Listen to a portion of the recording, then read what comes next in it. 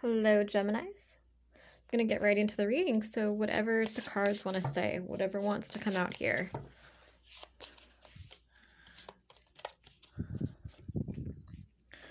Sense of belonging, home, safe space. Clubs, parties, social life. Willpower, strength, confidence.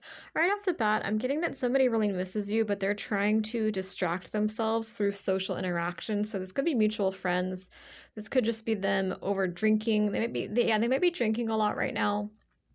There could be drugs for some, but I'm getting, social life, clubs, parties. It's like this person is just going out. They're trying to be strong. They're trying to take control of the situation. They're trying to have this willpower. I feel like this person was really depressed over you for a long time. It's like they just kind of feel like their home is with you. They belong with you. You are their safe space. But I think right now, I feel like they've been going through a phase where they've just been so upset over you, where it's like they're trying to distract themselves with substances, with partying, going out, different people, just whatever they can do to kind of take their mind off you. We have spying, soulmate, past life connection, soul contract, stagnation, complacency.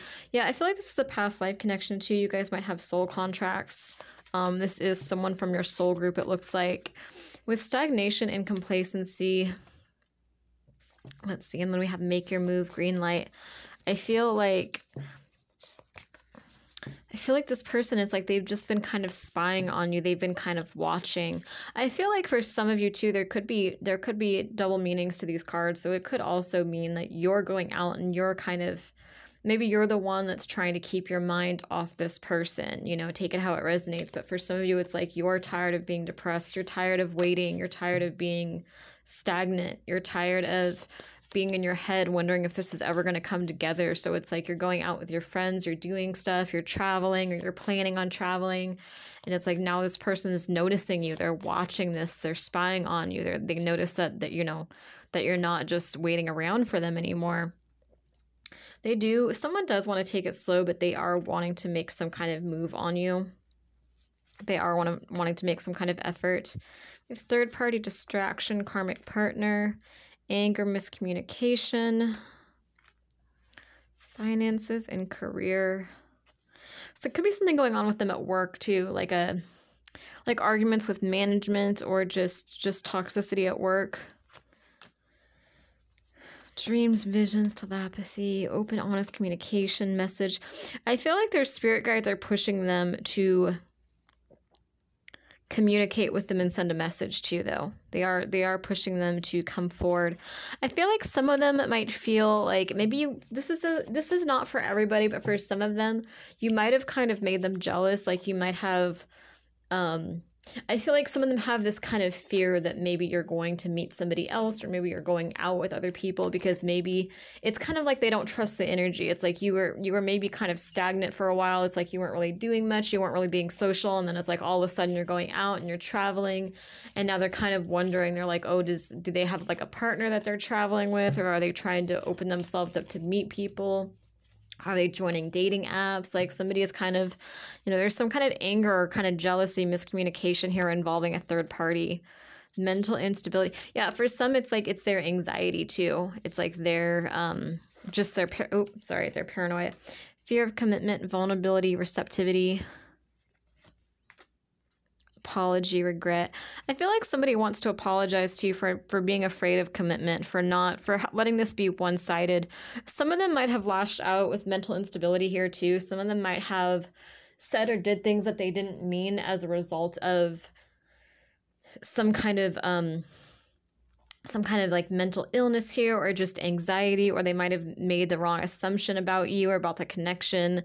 There might have been some kind of mental issues that were tied to their fear of commitment, their fear of abandonment. They might have been a little bit too hasty. They might have said or did things that they didn't mean.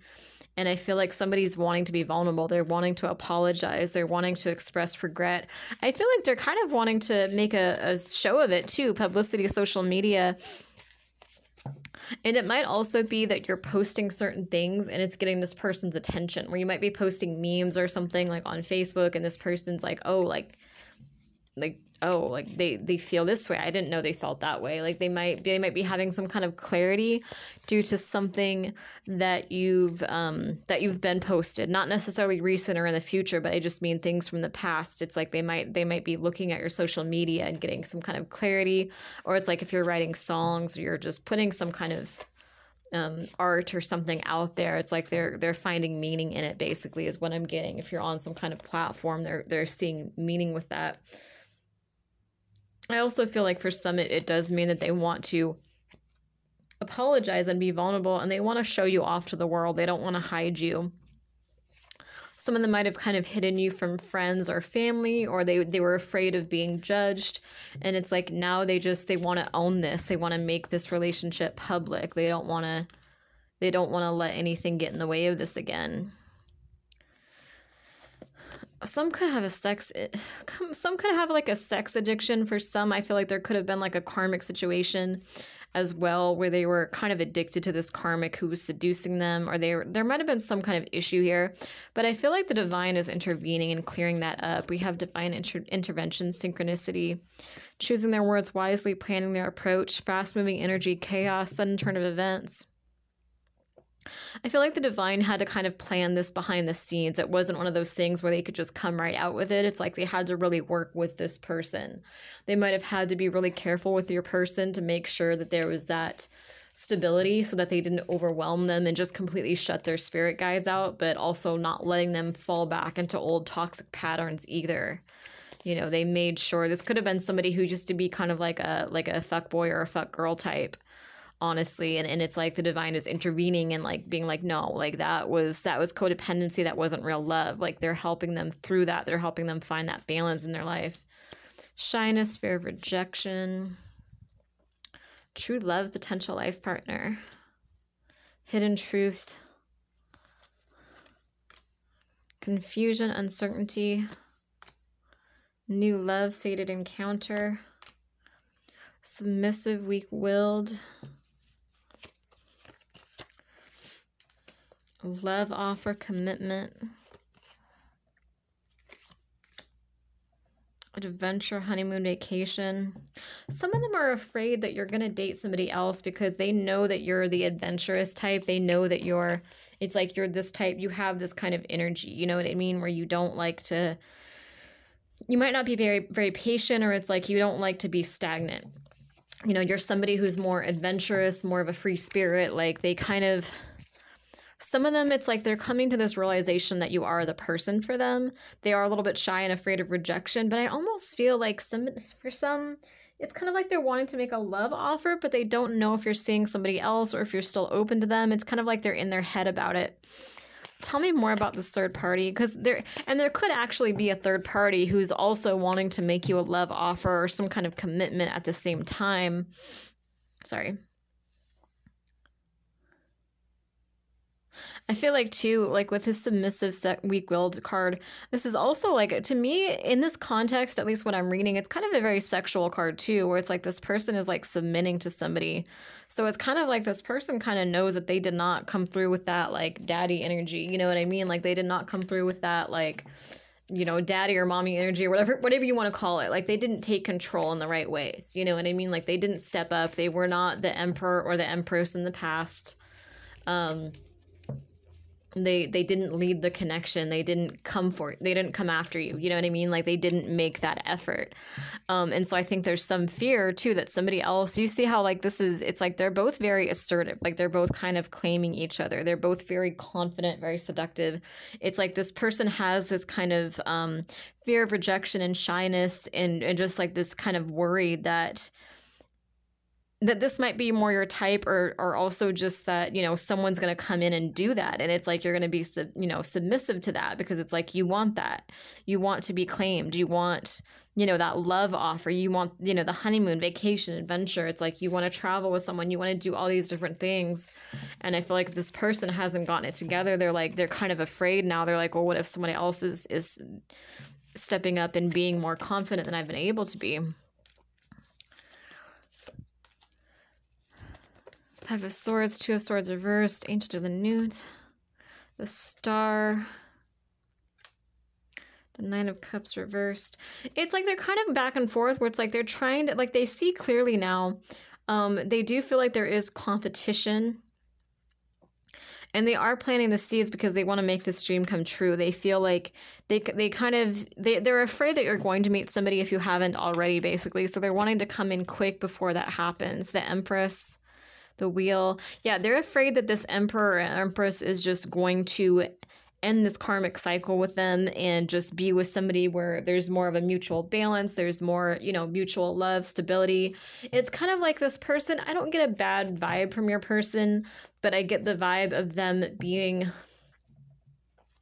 it's like they want to be like a real man or a real woman. They really do want that. They want to be those things, but it's like they don't fully know how to be those things, or it's like they don't have the guidance that they need to figure out how to step up and lead and be assertive in the right ways, you know? So they're kind of afraid that while they're trying to get it together and they're trying to work on themselves and they're trying to, you know, step into this Emperor or Empress role for you, they're kind of afraid that you're just going to get impatient and you're going to, you know, someone else is going to sweep you off your feet and give you all the energy and love that they're not giving you. But that's kind of on them too, because they really need to communicate these things with you. They can't just be working on these things behind the scene and then just expect to be able to come through whenever they feel like it, whenever they feel like they're finally ready.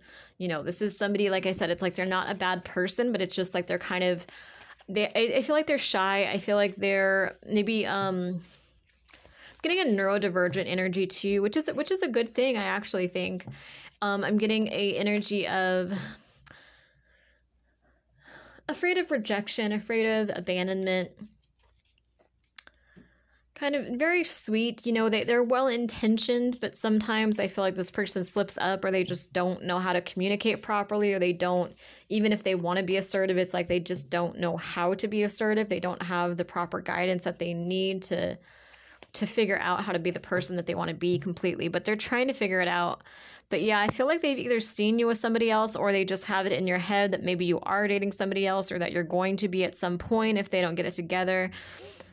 So it's like there's this fear that you're just going to wrap this cycle up and go for somebody where it's more mutual, more balanced.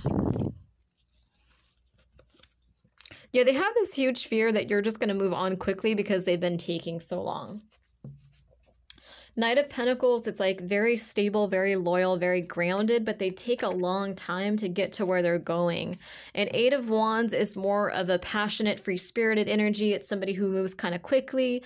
And so I think they're kind of seeing you in this energy where it's like they're trying to work on themselves and they're trying to get past their shyness, their, you know, fears of rejection. They're trying to learn how to communicate better, but they're like, well, they see you as this free spirit. So they're like, well, they don't want to tie you down and they feel like you might not wait for them. What are they going to do next though? Like, what are they planning on or thinking about doing next here? They want to fight for this. They do see long-term commitment, maybe marriage with you. There's a lack of communication though, but I do feel like they want to break that. They want to, what are they making a judgment call about? Four of Pentacles. I feel like they keep choosing to hold on to this too. I feel like maybe people in their life tell them like, just, you know, you guys aren't compatible or this or that. And it's like they make a judgment call. Like they do choose to hold on to you. Like they do want to hold on to this. They do want to make these promises to you. I feel like they are nostalgic. They are trying to come out of hermit energy. The Moon, the King of Swords, Five of Cups, Ace of Cups, Ten of Cups. I also feel like this could be them just hoping you let go of this third party, hoping you leave this behind so you can have a new start with them. I also feel like it's them knowing they have to sacrifice something. Like they might have to sacrifice this King of Swords energy and be vulnerable and be open with you if they want this to work. Or they're just kind of torn because it's like they want the fairy tale. They want the happily ever after with you. They want that 10 of Cups with you, but they know that they have a lot of healing to do. They know that they're not quite ready. They know that this is going to be a battle, and they're just kind of afraid that you're going to move on in the meantime. So it's almost like they just kind of end up getting stuck in their head, And then it's like they try to, you know, find the knowledge. They try to figure out what to do next, how to pursue this. Page of Cups. Six of Wands. It does look like they are getting to that. It's kind of an up and down roller coaster, but it does look like they are wanting to manifest this. For some, they might actually try to manifest an opportunity to meet you somewhere socially. Like if they know that you go to a certain club, or they know that you have yoga on Friday nights, or they just something like that. They might just be like, oh, like I just happened to be here walking my dog, or, you know, I don't know why I was going to say walking my cat. But it's one of those things where they might try to manifest. It's like they want to meet you in a public place. It's like they want to manifest this opportunity, some place where you guys can just have coffee, or you can just talk, or just some kind of social event, social setting. So it's like they can just kind of pretend like they bumped into you, because for some, they don't know where you stand. They don't know if you're single or in a relationship with somebody. So it's kind of a back and forth energy where it's like, I do see them missing you. I do see them wanting to reach out, but then it's like they kind of get in their head, like that fear of rejection. So there's kind of back and forth. Right now, I just feel like they're trying to kind of plot something behind the scenes. Like they're trying to, and it's kind of like studying you too, like studying your your patterns. I don't know why I almost said powers. Maybe that's for some of you. Maybe you guys have some powers or something over this person, especially. But studying your patterns, because they've been in Eight of Swords energy, and like they don't want to stay in that Eight of Swords energy and sabotage this. They want to manifest an opportunity to make this move forward. But there's just this fear of like you ignoring them, or you rejecting them, or them not being able to see your facial expressions and read you, not knowing where they stand with you, just a little bit of confusion. So right now where I feel like they're at is they're just kind of overthinking, going back and forth in their head, trying to figure out how they can manifest this opportunity to see you in person somehow, to bump into you somewhere. So anyway, I hope that helps. And it's sad because it's like this person, all they would have to do is reach out. I mean, I think the love is mutual. Like, I think that, you know, I do feel like you would open up to this if they would just step into that emperor or empress role. You know, it's like you are open to this, but you're not sure if they're ever going to do the healing work. You're not sure anymore if they're ever going to get it together and pursue you. So it's like at this point, it's like you're kind of almost torn a little bit, where you're like, well, I don't know what to do with this situation either. So you're kind of starting to open yourself up to new experiences, new people as well, even though you do really love and want this person. But it's like they need to step up. They need to take some kind of action here towards you. If this resonates, please leave a comment below. It really helps me a lot. Even if you guys just leave a heart comment below, it gets YouTube to promote my videos again. So it gets me back in the YouTube algorithm. It helps me to continue making these videos too, because it's kind of difficult to make when I'm, if I'm not getting very many views, if I'm not able to get these videos out there, it makes it hard to continue. So I really do appreciate the engagement below. And if you want a private reading, my email is dragonenchantress@aol.com. That email is right below in the description box. Thank you guys.